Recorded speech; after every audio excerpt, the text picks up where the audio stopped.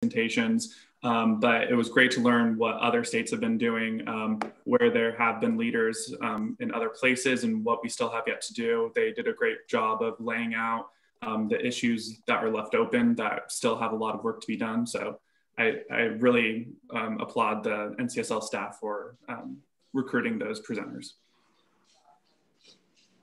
Well said. Anyone else?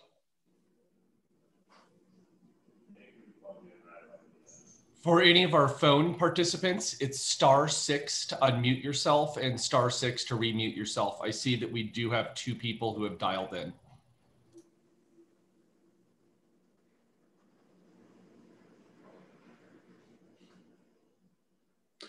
Okay. Hearing none, I'd say that the week was a success. There wasn't any sort of corrective feedback there at all from the group, so well done. The next thing I'd like to review is the purpose and goals of the work group itself. With the rise of the data economy, policymakers are considering the implications of data privacy policies on business and society. That is certainly true here in the Commonwealth of Kentucky. The growth of internet, mobile, and social network connectivity has greatly increased the amount of personally identifiable information that consumers generate and share with companies and with the government. With new laws and the passage of GDPR, businesses and governments are required to adjust to a more complex regulatory scheme. I'll say for starters that I would love for Kentucky to adopt what Assemblywoman Irwin has done there in California, if we could manage to get it passed, just as a place to start. NCSL is a policy leader in data privacy at the state and federal level. And in August of last year, NCSL adopted a new directive on data privacy to ensure regular and meaningful consultation between states and federal lawmakers as Congress attempts to draft federal data privacy legislation. NCSL continue to play a major role in guiding the states on principles to consider when crafting privacy policies to protect consumers and create clear standards for third parties. And to that end, this privacy work group was formed as a subcommittee of the Cybersecurity Task Force.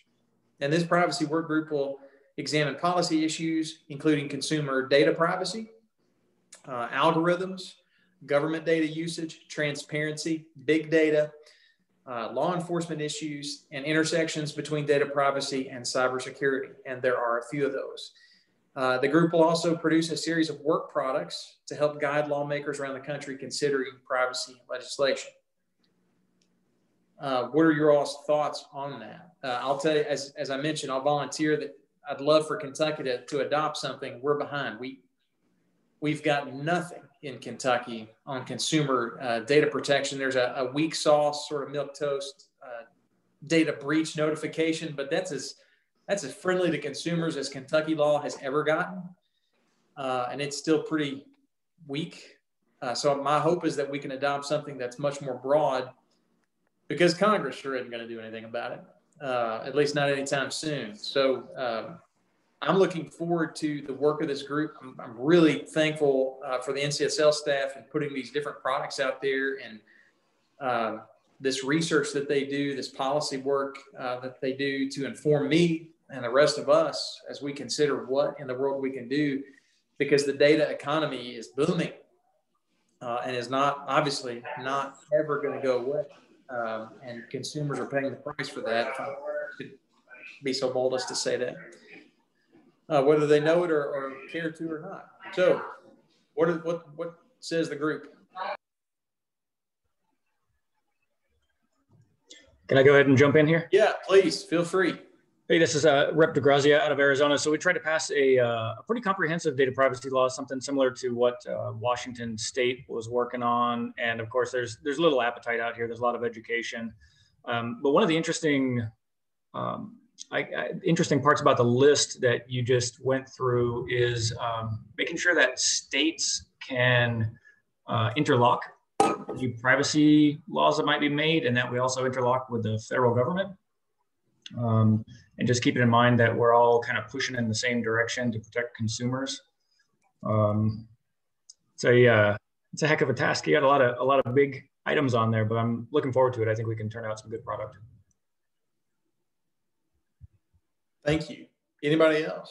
Is there anything that we haven't included on this list you think we ought to?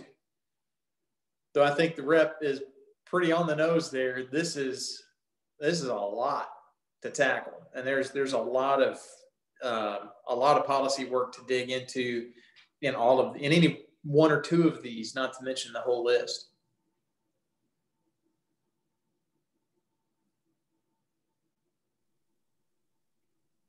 This is Representative Steve Meeks from Arkansas. Go ahead. One thing that we might consider, a law that I passed here in our state, is dealing with the intersection of technology and humanity. And in my case, I passed a law regarding human microchipping.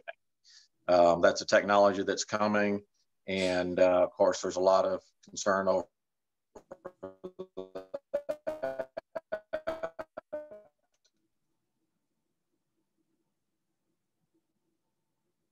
and we lost you. How. Yep. So just food for thought as we go down this road. We lost part of that representative audio cut out there for a bit. We got the microchipping. Right. If you can still hear me, I live in a rural area, so my internet's not the best. But what I was saying is, as we go down this road, that as technology begins to integrate with humanity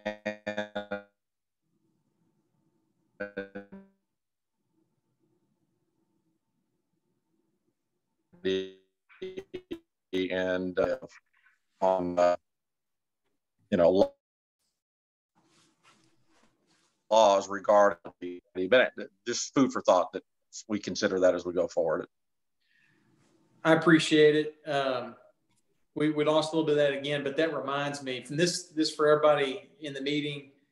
If it's something we either don't hear or you don't want to say out loud in front of the group, feel free to always email any of the folks with the NCSL team or email Assemblywoman Irwin or Senator Alexander, the co-chairs. Feel free to share any other suggestions or comments offline that way that you wish to. Any other thoughts or suggestions from the group?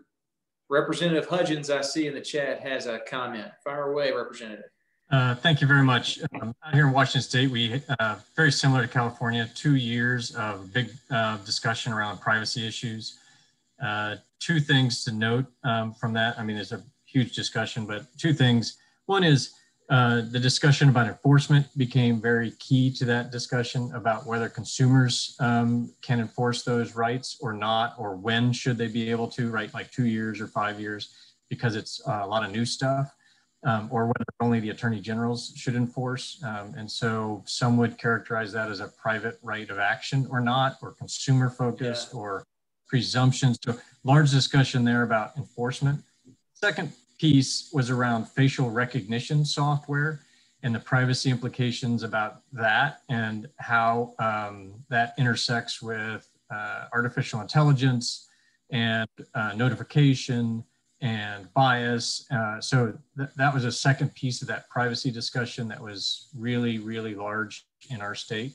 And we've seen some of the providers, especially during the racial reckoning we're having in our country, focus on not selling, for example, to law enforcement right now and making sure there's some outside studies. So facial rec and enforcement are two things in this privacy sector that we found in Washington State are difficult to work out. I mean, I think that there's a path and we're working on that now, but folks should keep that in mind, and maybe that's a good place for discussion here. Thank you for calling on me. Yeah, and Abby put in the chat just now to remind everyone to check out the recording of the facial recognition and biometrics webinar from yesterday online on NCSL's site. Be sure to check that out.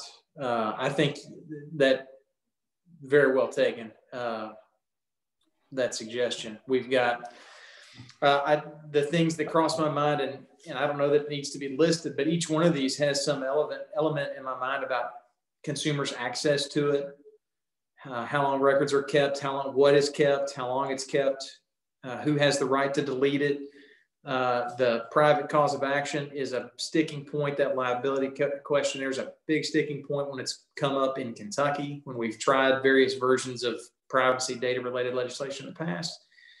So I think that's all very worthwhile. Anybody else? Rep, this is Senator, is it Rep or Senator Westerfield? Senator or just Whitney?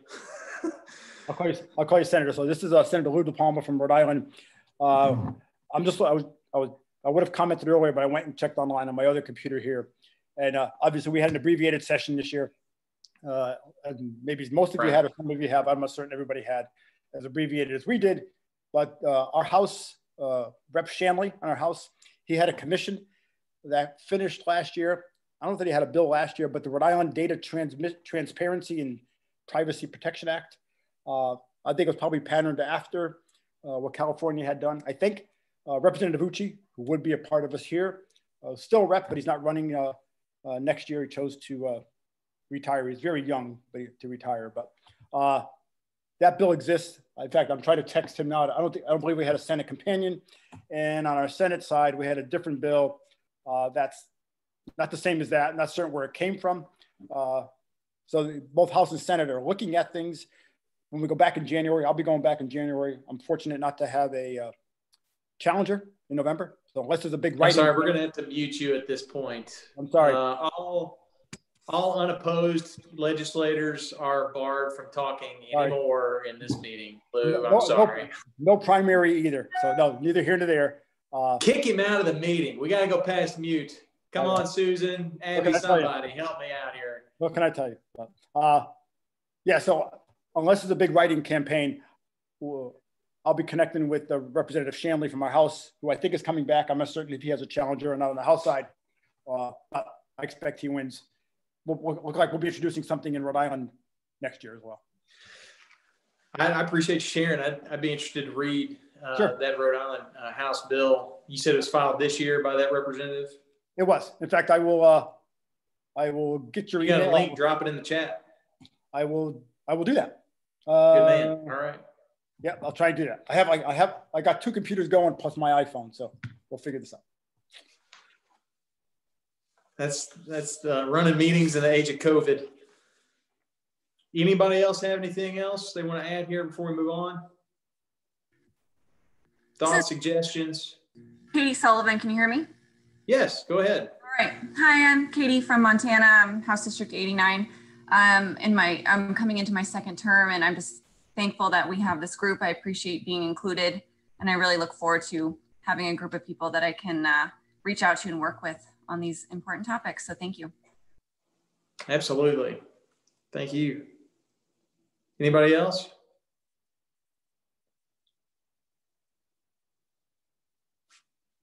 Okay, hearing none, seeing none. I want to point out, I've already made reference to this, and the staff is always good at reminding us of this, but I want to point out the great resources the NCSL team already has on privacy and data security. You can find all those links in the chat. NCSL tracks state and federal legislative proposals on privacy and cybersecurity. I suspect that Rhode Island bill is probably on their radar. They obviously, we all know this, they provide all of us legislators with opportunities to advocate for state leadership on privacy to Congress and the administration. And we encourage you, all of us encourage you to reach out to Abby, Susan, or the rest of the team if you're interested in getting more involved with NCSL's federal advocacy on privacy and cybersecurity issues. As soon as Mitch McConnell's done running for re-election, I'll be sure to reach out to him here in the Bluegrass. I don't know if I'll do any good, but I'll do it. I'd like to open up discussion now about the work products of the work group. And I want to emphasize to my fellow lawmakers here on the call the importance of ongoing engagement and communication with each other in this work group. Even though we're probably not going to be able to meet in person for a while, we rely, and the group relies, on all of us being responsive and sharing our expertise and our opinions with the group as the group and the staff works to develop the work product of this work group. It's important that any product of this group puts out, or any of the work product that is put out, is a reflection of all of us and our input from our various roles across the United States. With Congress continually failing to move any sort of federal privacy proposal, we're on the front lines here in the states, the laboratories of democracy. NCSL has long served as a forum for us legislators to work across state lines and to develop guidelines and guides for difficult policy issues. And we've got an opportunity to do the same thing here on privacy, and it's a whammy, a big. As more states consider both comprehensive and limited, more narrow privacy proposals, there's a need for guidance to lawmakers on the complex and legally challenging issues involved in regulating privacy. We've got a lot of options for what you all think would be most helpful for you and all the rest of us fellow lawmakers, including best practices, statements of principle, discussion guides, surveys, white papers, region-specific guidance. We plan to start working on the first product soon, and we'll have initial drafts for discussion at our December meeting. With that, I invite your feedback and suggestions on the work products of this work group.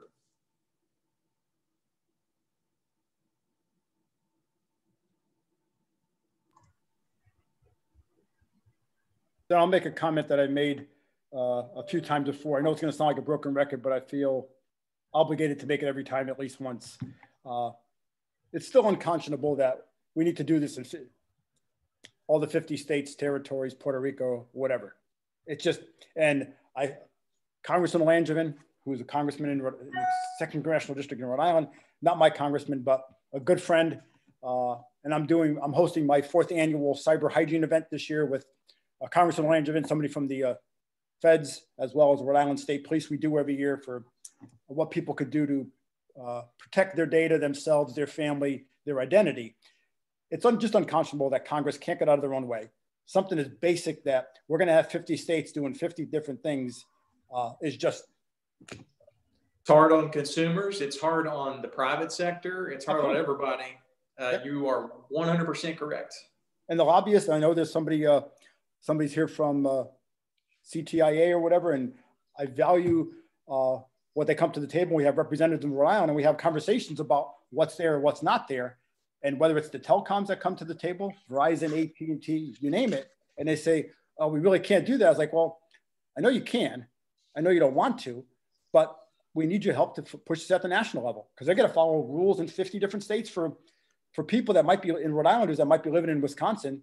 That's still Rhode Island data. You got to follow the Rhode Island law with Rhode Island data. So, Mr. Keegan with CTIA and all the others, I'm sure have thoughts on that. Feel free to speak up. I'm sure they do. I hope they do. Yeah, I couldn't agree more with you, Senator DePalma. I really think Congress needs to act here. It's something that we are advocating for at the federal level, and we spend a whole host of time with other industries doing so. We are very worried about a patchwork of privacy laws in this space. So know that we are advocating for that. We're spending a lot of time and resources doing so, and believe that we need a federal solution for once and for all. One last piece on that. And if we think about the notification for data breach, right? Every state's different. I don't think any states are the same. Yeah. Maybe 30 days, 15 days, 10 days, who you tell, who you don't tell, who needs to be told first, second, third. And exceptions for when you don't have to tell. Exactly. And if it's Rhode Island data and the Rhode Islander is in Wisconsin, which law do you follow? Yep. So whatever help you need at the federal level, I'm willing to help you. So. Great, thank you. And you raise the exact issue here. The data breach notification framework in this country is broken. Congress should have stepped in a decade ago, well over a decade ago. I mean, once California enacted its data breach notification law in 2001, Congress should have acted. And we do not want the privacy framework in this country to reflect the data breach notification framework in the United States. Hey, Senator, it's Kevin Thompson with Walmart. Yeah, Kevin. Following up on, you're looking good, by the way. Glad the biking is paying off, man. Good for you. Following up on Senator DePalmer's point and Jerry's, I think we're all aligned that what we don't want is 50 different rules. If we look at, there's obviously the federal piece, but, if we look at what streamline how, the streamlined sales tax project, NCSL's role in that, over the last 15 years.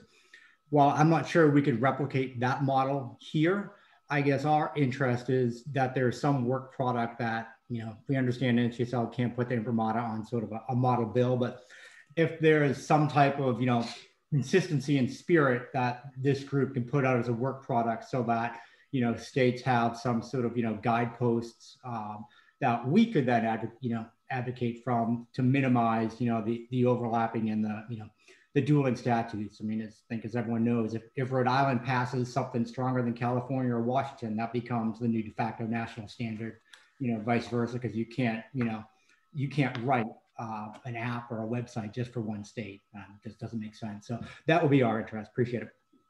I really appreciate Kevin and Mr. Keegan. I appreciate you both speaking up and the Senator raising the point. We hopefully learn through that repetition, Senator. So keep banging that drum. And I hope that you all, those that are working with Congress and NCSL staff, let us know. I reached out to Abby last night. I shot you an email and said, what can I do? How can I plug in and get more involved in advocating with Congress to do something? And I honestly don't know where the gridlock is on this issue. I don't know where the political buttons are. I can make assumptions and guesses, but I'd be curious to know what they are and which members I ought to be writing letters to or making calls to or whatever. So it's in the meantime, though, I still think we don't have much of a choice but to try to do something on the state level, as frustrating as it is and as challenging as it makes the environment. Because I'm going to speak for me, I worry about the consumers who are just giving out all this data and really sacrificing themselves to that marketplace without sufficient protections, without awareness, and without some requirements to make sure people know what is being shared and what control over it they have or don't. I just have concerns about that. I do. I won't speak for the group there. Anybody else on work products of the work group? Sure. Senator Westerfield, this is Rick Zimmerman from NCTA. I wanted to jump in less about work product than just sort of following up on the prior conversation and offer a slightly contrarian view, at least to your last point, maybe not to what was said before, because we certainly wholeheartedly believe in a national privacy framework and have worked closely with our friends at CTIA and Walmart and, I think everyone that is represented here to try to make that happen. So I want to say something about that, but then come back to the question of kind of a de facto national standard. So Representative Hudgens mentioned, enforcement and as you did, the question of private right of action. And frankly, that is one of the key issues and elements that is holding back federal action. There's probably two, gotcha. There's more, but I think the two main ones are the question of preemption and the question of enforcement. And maybe taking up Representative Hudgens on his suggestion or offer that, we explore enforcement as part of the work of the task force and, look at different models and regimes and whatever, and, see if that logjam can be broken. But, I don't work on the Hill per se, but I'm in the same department with all the people that work on the Hill at my organization and have way too many meetings about this, much everything. But yes, enforcement, private right of action, that is a huge issue. But having said that, the contrarian part here is, and I know this will be deeply unsatisfying to all state legislators, is that our suggestion would be not to legislate. For this reason, California now, CCPA, is the de facto national standard. Now, granted, it only went into effect, in July. We're still digesting as, all of my members are, if not nationwide, work in multiple states. And essentially what they have to do for California, they're doing for every state. And, our unwanted and roundly rejected advice to folks is, let us digest and live with California for a little bit before we start tinkering, because we've got to do California no matter what. So even if you legislate and it's less in Kentucky, we still got to do California. And if it's more, then that's worse from our perspective. So, and, believe me, and I believe that Senator Irwin is gone, but I think Brandon, if I understood, is staffer for Assemblymember Irwin. But, it is rare that I would say do what California does, but in fact, I'm not saying do what California does, but I am saying let's live with what California did, because we don't really have a choice until we get a national privacy framework. So I'm sure I've upset pretty much everyone on the call now. No. I appreciate the feedback. And I think as a practical matter, you're right. And for the reason that the senator mentioned, De Palma, you can't, the people that make apps and services don't operate just in Kentucky or just in Rhode Island or just wherever. You do business in California, you're probably going to do business in the Commonwealth and elsewhere. So I understand that argument. I disagree with it, but I understand it. Senator, I think it's that was Rick. Rick, I hear what you're saying, but it's just not going to happen. I'm always going to be respectfully direct. I'm not going to tell you A and go do B. At the end of the day, I have a set of constituents that are looking for something. We're going to do something, and guess what? Our data's got to be a little bit different. It doesn't need to be, but if Congress does something, you're going to end up with 50 different versions. Not 50, but. Senator Westerfield, I could jump in. I have a suggestion. Yeah, Brandon, go ahead. Yeah, so I think something that would be really useful for other state legislators who are looking at this topic and trying to craft something is potentially a comparative glossary of terms. One of the hardest things that has come about in discussions of our statute in California is, what do the defined terms mean? What are their scope? What are we missing? What might be over-inclusive in them? Many of the bills that Assemblywoman Irwin has carried have been purely modifying the definitional section of the CCPA. So being able to have a glossary that can compare what is in existing law in many other states. So many states like to borrow from existing statute on their definitions of, let's say, what does aggregate mean? What does de-identified mean? And see what kind of gap there is between that and other states, if we are trying to make a more uniform approach across the 50 states in absence of congressional action. Just to Rick's point about potentially living with California law, I do want to note for everybody, we do have a ballot initiative on our November ballot that significantly changes what California has already passed, including our definitions. And so just keep an eye out on that, especially if you're working over this fall, drafting legislation in your own states and you're giving an eye towards California. Our law may significantly change and included in that ballot initiative. If you don't mind, Brandon, in which direction is that ballot initiative wishing to change things? A little bit in every direction, to be very opaque about it. The ballot initiative is supported by the proponent that initially wrote the CCPA, and then the legislature negotiated with and created a legislative statute rather than a ballot initiative. During his frustration with the legislature in the intervening 2 years, he negotiated with many stakeholders and took their suggestions, both from the pro-privacy group angle and also from the business community. So it's a little bit of a hodgepodge of everyone's top asks, and they are contradictory in nature in many regards, expanding enforcement in some areas, exempting certain industries and certain types of data in other areas. So it's not an easy kind of pro-privacy or pro-business initiative. And you see that in the lack of support from many of those traditional privacy groups, and also the lack of support from industry for the ballot initiative. It is truly the proponent that bankroll. I'm not sure if I'm excited about that initiative or not. but it doesn't sound very good.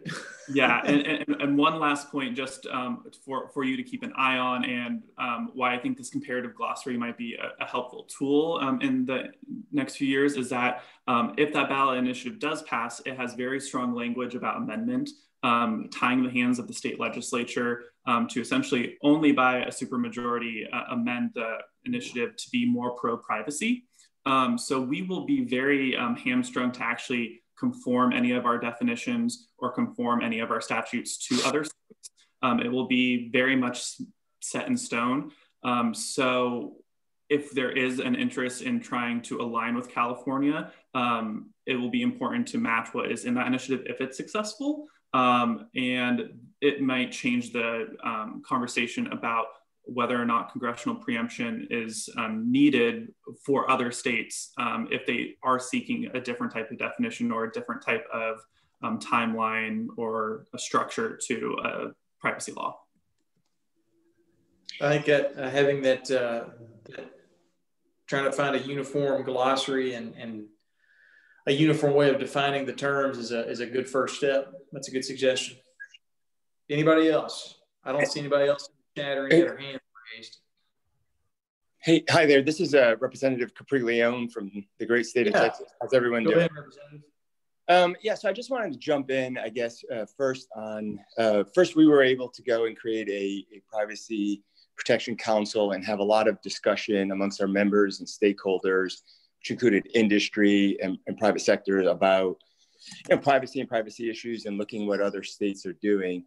I guess what I would start with is saying that, we have no belief whatsoever that the federal government is going to agree on anything for a very long time, right? So I think that's not really, if we really want to address the privacy issues that consumers are facing, it's not going to happen. I mean, the reality is there are 50 different types of breach notifications, and for a reason, right? That there's issues that come up. This is one of the more complicated issues that I don't think Congress will get to. And I don't necessarily have a problem. Well, ideally, I think we would all be able to agree. But for instance, I hear California saying, well, we'll be fine with it so long as, your definitions match our definitions and your ideas match our ideas.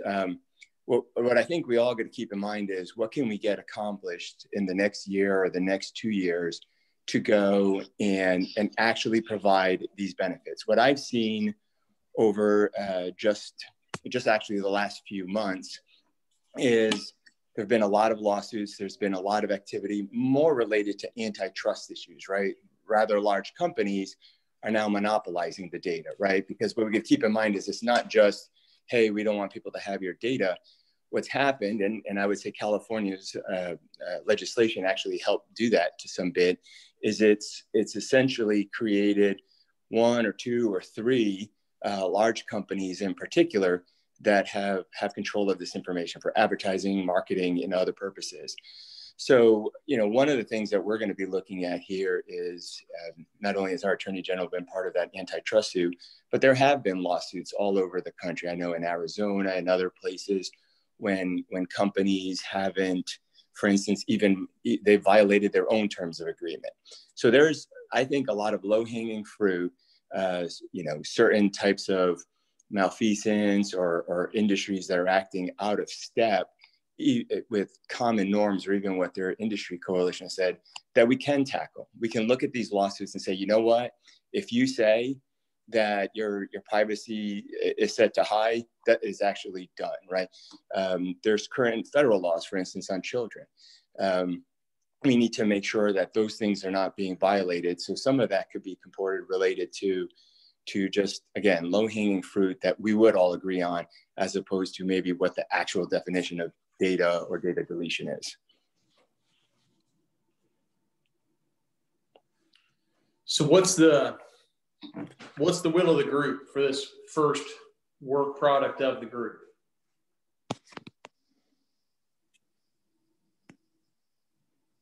I'd vote for definitions, or at least some common understanding of what those topics and sub-issues are going to be. And it's interesting that we have large companies that are already bound by California laws. These are the companies that also have to play by GDPR rules. that they have no willingness to accept in other states what they're already bound to in California. But I think if we start out with definitions, that makes it easier for all of us to kind of hub and spoke and start building out privacy laws that are in compliance nationally. Do we have a general consensus on that being this first effort? Does anybody have any strong opposition or angst about doing that? Speak now or forever hold your peace. I think it's a good idea. Susan, you're muted. Okay. Thought you were going to tell us something or say that I did something wrong, which is really could have applied this whole meeting so far. Anybody else? I'd like to caveat that go ahead. It's not an easy task. No, not an easy task, but I think it's necessary. No, I think it's a good suggestion, and you know, it gives us a place, a common hymnal to sing from. We can build whatever we want to in our states based on what we feel we need to do, based on what framework we already have in our various states. But I think having a common foundation is at least understanding of the terms and of the issues, I think is not a bad idea at all. Senator, another suggestion would be, and it's more of for an information perspective, what's the hesitation? Because I still believe a national approach is the right answer. What's the hesitation either on the House or the Senate? And from a facts and data perspective, and also who are the ones that are standing in, who are the obstinate ones? Who are the ones that are standing in the way that need to have a conversation with to understand how to appreciate to get over the goal line or do something different? Well, Senator, I'll jump in here. I don't want to put you on the spot. This is Abby from NCSL's DC office, and we've been working on this, and I'm not telling our private sector friends anything they don't know, but we've been working on this for a while now, engaging in the House and Senate as they've put out their proposals over the last 2 years. And really the big opposition from the Senate and the House and the various caucuses have been at the high level twofold. One, a state preemption issue, primarily because California has such a strong congressional delegation. That's been a real wall for getting consensus on what a bill would look like. Most of the Republican bills, one was just put out a week and a half ago, the Safe Data Act from the Senate side, are very strongly preemptive bills. There's also the argument there that some folks think that they're not going as they're not as protective of California, so they're worried that they are both preempting states and not providing sufficient protection for consumers. And that's just one perspective. There's also a lot of conflict on the enforcement side, the private right of action versus other methods of enforcement, including FTC jurisdiction. So, you know, Senator Wicker from the Senate side is really heading up all of the Senate Republican proposals out of the Senate Commerce Committee. I'd invite you to watch Wednesday's hearing on the need for future federal data privacy legislation, as well as some of the hearings they've had this summer. On the House side, we've worked really closely with the Energy and Commerce Committee. They are a lot more in line with our perspective in terms of working more closely with states, but you know, they also don't necessarily have as much leverage because they can't get any of the senators on board. So it's really been just a stalemate, honestly. And we, like I said, like the senator said, we encourage you to work with us to sort of find ways that we can, you know, get all of our federal partners on board. You know, this is one of those issues that NCSL normally is anti-state preemption on most things, but this is one of those issues that there's sort of a general consensus that it may be necessary for a federal proposal. But what we don't want is blanket state preemption with protections that states don't think are sufficient. So that's the goal. Abby, what Senate committee is that? Senate Commerce, Science, and Transportation.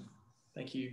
So yeah. Senator, maybe we have a follow-up meeting on this topic on November 4th and see what happens.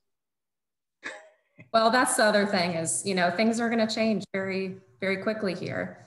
And I would also, I mentioned this to Senator Westerfield, but another option for this group, and obviously it's up to you all, We also can work on recommendations to Congress. If a national standard is something that we support, then working on recommendations to how that can be done well is an option too. Well, it sounds like we've got for sure this common glossary is our first agreed upon product for sure, and once we have that might actually do well to inform some sort of recommendation about general common policies for the Congress to consider. Does Abby, Susan, do you all need anything else from us on marching orders there? No, what we'll do is we're going to put together a summary of everything we've talked about. And now that we kind of have a direction on where we want to go in terms of work products, we're going to start reaching out to you all. I know you've got elections, but just keep an eye out for our emails. We're going to try to Lou. Except Lou. You can do all the work, Senator. I'm going to Kentucky to campaign for Senator Whitney. Yeah. You know, we're obviously here to support you all. So we're going to try to do a lot of the research work for you, but we want this to be your legislative product. So look for our summary and we'll start giving you some next steps. Thank you, Abby. Go ahead. Can I add just one? Okay, so I just want to add one extra thing. You know, one of the most impactful things that we as an organization can do representing all of you is to be able to go to key people on the Hill to say, you know, this is a culmination of where the states stand on these issues and what the states feel would be appropriate. And I think, you know, it's really hard for federal folks to come back and say, well, that's not, you know, that doesn't indicate what my state wants when we have that data. So we're going to rely on you guys to help us put that together so that we can be the best advocates for you all that we can be. And I'll just add that. And I thank you, Susan. Thank you, Abby. And thank you all members for the discussion. I'm going to wrap us up here and talk about some next steps for the work group here at the top of the hour. We're winding down, so hang in there for another 2 or 3 minutes. The next meeting of the work group is presently going to be in December, which will include programming, the next meeting of the Cybersecurity Task Force will be in December, which will include programming on privacy issues. And right now we're looking at Thursday, December 3rd for that meeting. We'd like to get your feedback on the timing for that, as well as what programming you'd like to see at future meetings. The sooner you get that feedback into staff, the better. We also intend to hold a full in-person meeting as soon as that's possible, when that's possible, including potentially holding a pre-conference meeting at the summit next summer and hosting a larger in-person meeting next fall as the situation permits. I know Assemblywoman Irwin invites your suggestions on meeting timing and future programming. Anybody else have any feedback here at the end there on either timing or programming? And if you don't want to offer it now, again, feel free to email Assemblywoman Irwin, Senator Alexander, Abby, or Susan at your leisure. Okay, that concludes our first business meeting. I appreciate everybody's attendance. I appreciate your engagement. I look forward to when we can all meet again. Don't we all? Man, less Zoom would be fantastic. If you've got questions, reach out to NCSL Cyber Task Force staff, Pam, Abby, Susan, whose emails are in the chat and are certainly in your inbox many times from other correspondence. So feel free to grab those. They should be in your favorites list, everybody. Thank you all for your time, and I appreciate it. Godspeed to all those but Lou who are running hard for their re-elections. I'm running hard. Thank you. See you. Thanks, everybody.